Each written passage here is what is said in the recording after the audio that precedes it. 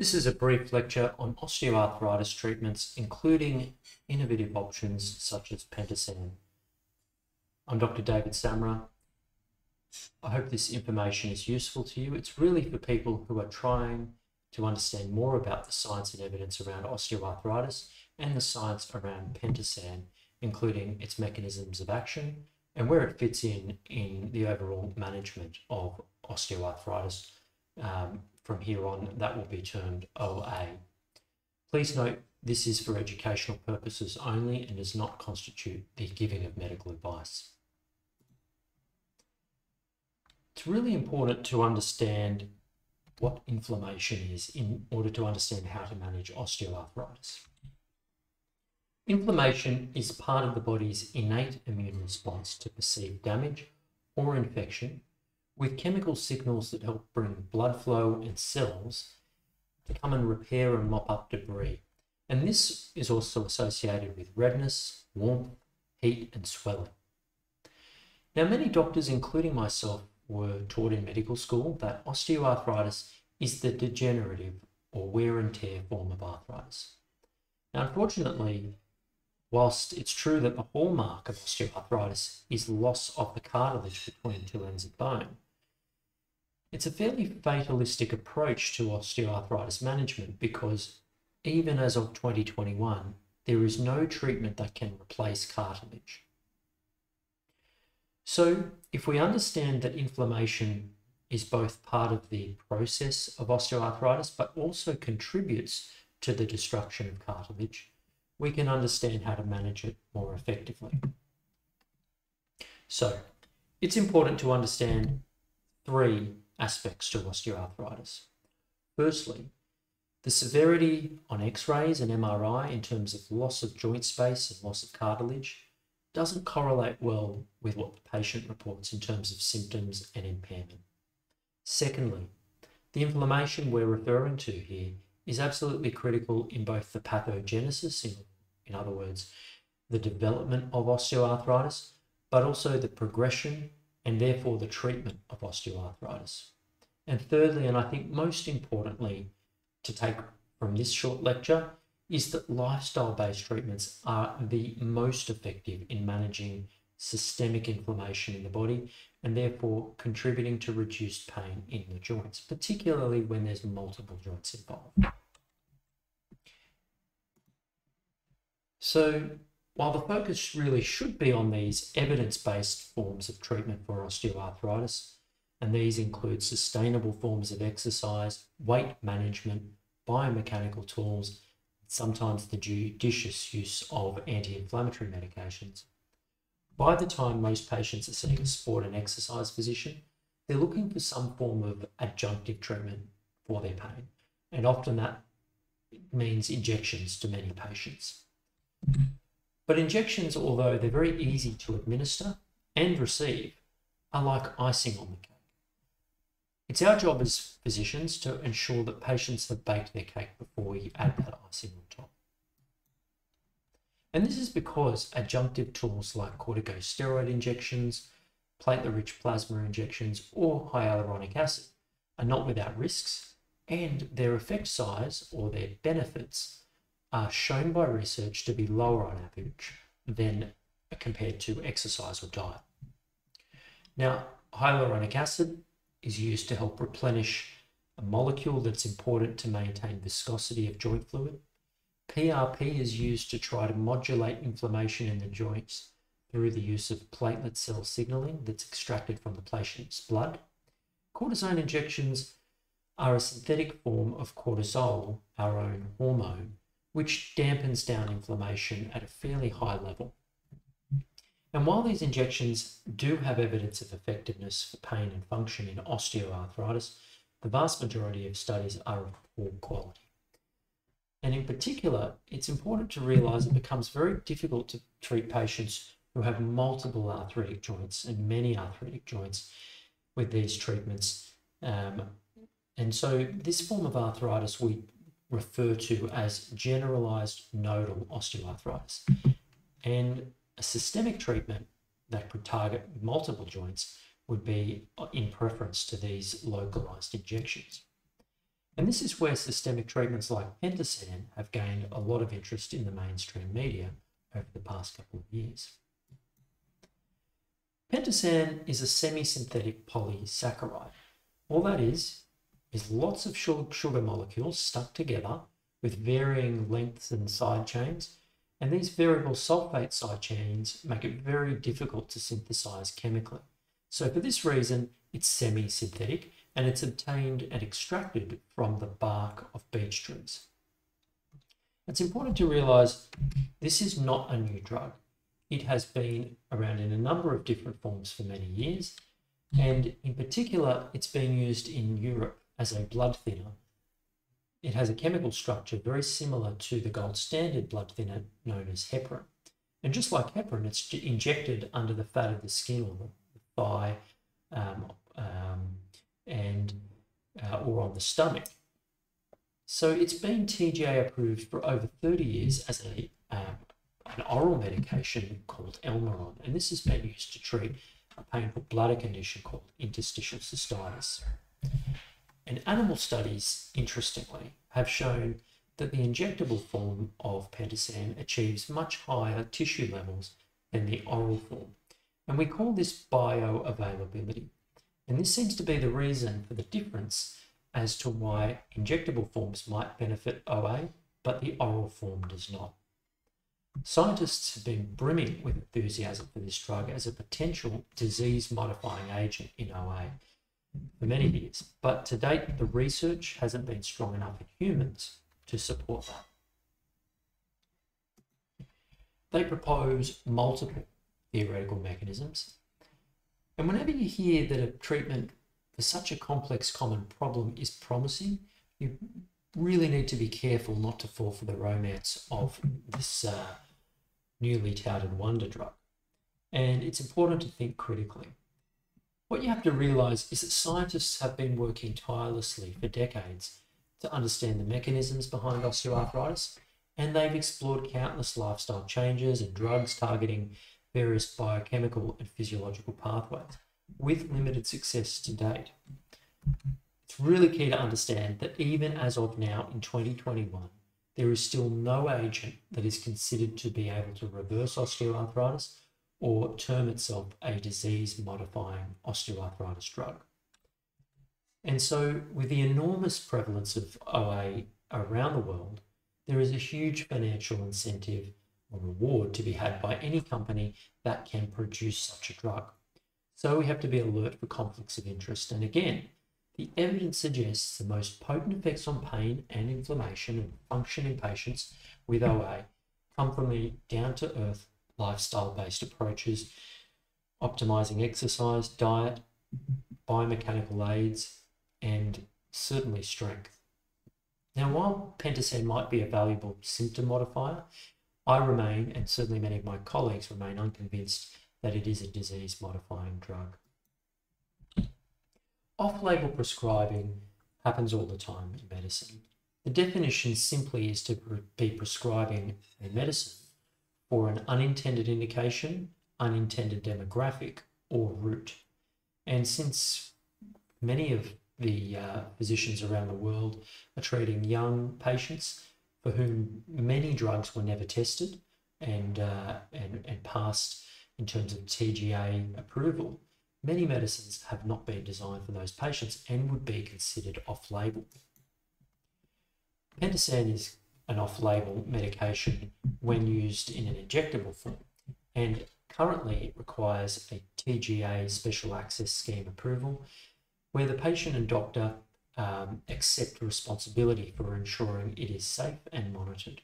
And that involves full medical history, written informed consent, potentially being part of a research study if the recruitment is still open, and ongoing monitoring whilst the patient has been prescribed the drug.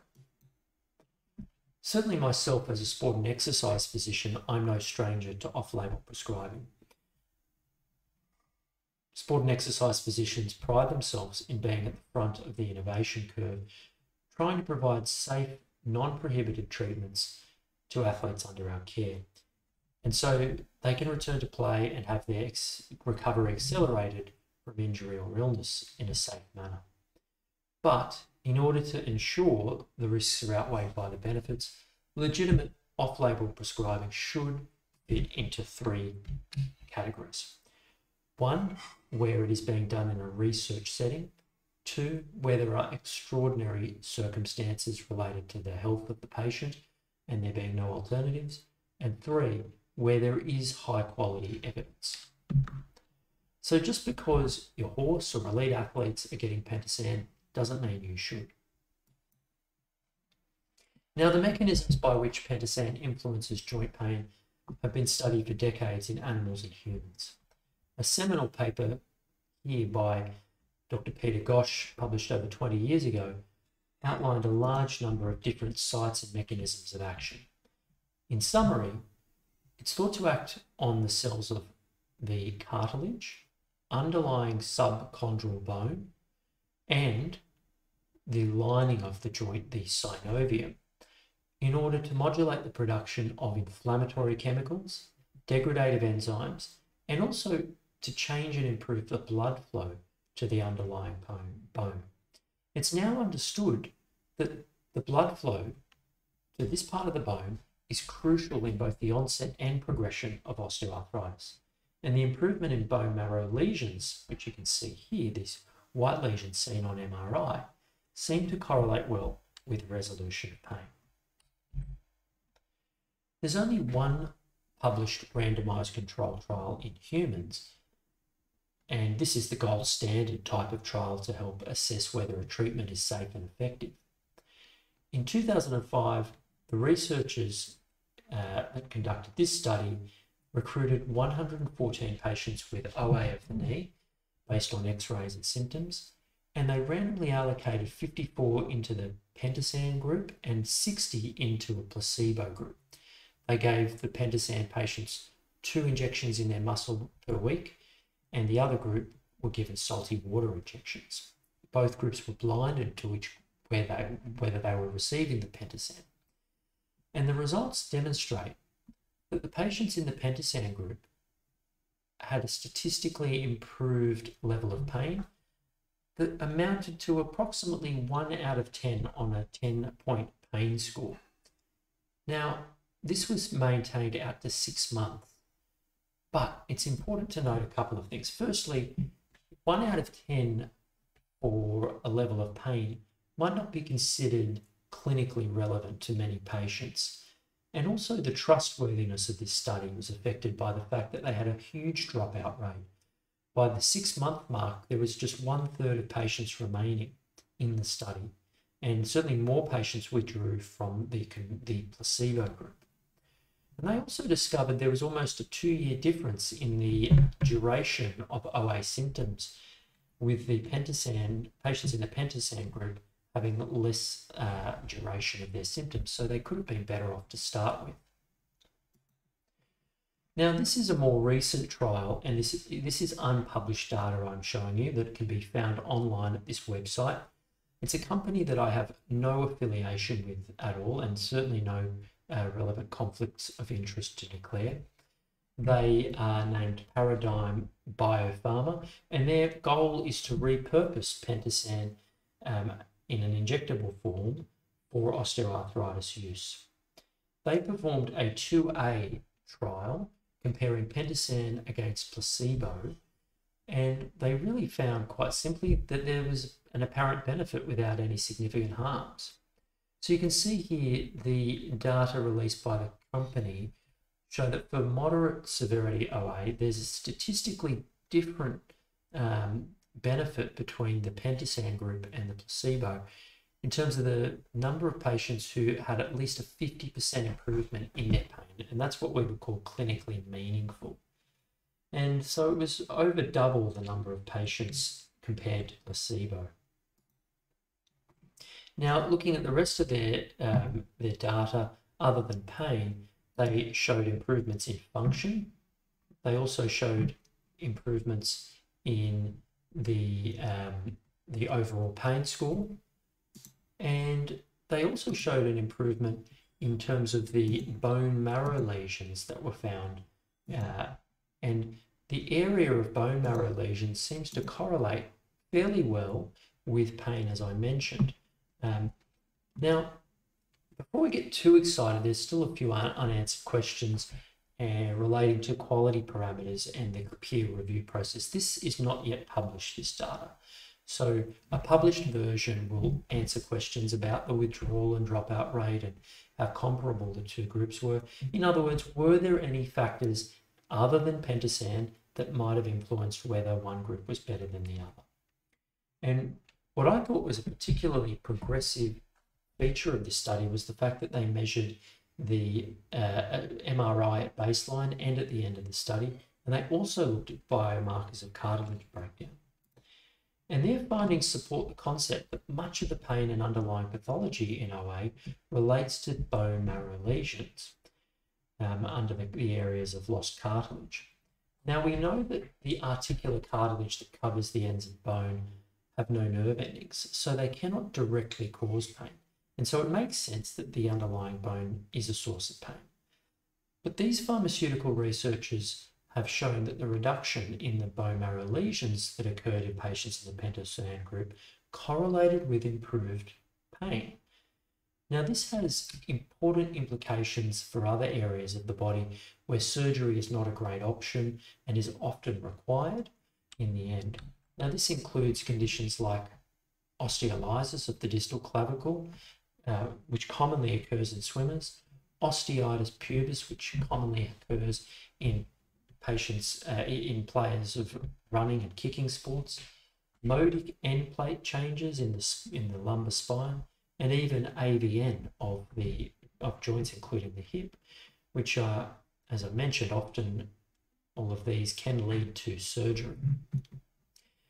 But most importantly, I think that Pentosan may have a role and be worth being considered in what's called nodal generalized osteoarthritis, where multiple joints are involved and the disease appears to have more of an inflammatory component than single joint osteoarthritis. So it might be a useful treatment for these patients. Now, Pentosan also has a small profile of evidence of case series that have been performed in the treatment of alpha virus infections like Ross River virus and chikungunya disease. And the problem with these infections is that traditional medical treatments like anti-inflammatories and analgesics are very limited and ineffective. And a further problem is that when we do trials on immune suppressive drugs to try and dampen down the immune system, things like prednisone, methotrexate, things that rheumatologists often will prescribe, unfortunately, that increases patients' pain and leads to increased levels of viral replication. So they're stuck between a rock and a hard place in many ways, these patients. And what we are now finding is that perhaps there are immunological mechanisms for the action of molecules like Pentosan on the adaptive immune system, not just the innate immune system. And so this field of medicine is rapidly exploding. It's called the metabolomics field. And it goes far deeper and broader than fields like genomics, where we've done the Human Genome Project. And it's because we're learning more about the interactions between these polysaccharide particles with immune cells and how they alter signaling pathways that affect all sorts of things like blood flow, in terms of blood flow to the underlying bone and arthritis, inflammation, and certainly the way that the parts of the immune system interact, and even in cancer and tumorigenesis and how cancers develop. So while we can get carried away and excited about the basic science, the real test is going to be publication of a well-designed randomized controlled trial comparing placebo to standard treatment, to Pentosan, and really to understand, looking at these patients, whether there's a clinically meaningful difference. And so until convincing data are published and we see that it has been peer reviewed, Pentosan remains an off-label medication, an adjunctive treatment that is simply icing on the cake, and patients really need to bake the cake first. I create educational videos like this to help empower patients by allowing them to understand their problem, treatment options, and the expected recovery. I do hope you found this information useful, and if you'd like to delve into further reading, I've listed some key resources and references with links found on my website. Remember, this lecture is for educational purposes, does not constitute the giving of medical advice, and no patient-doctor relationship is formed.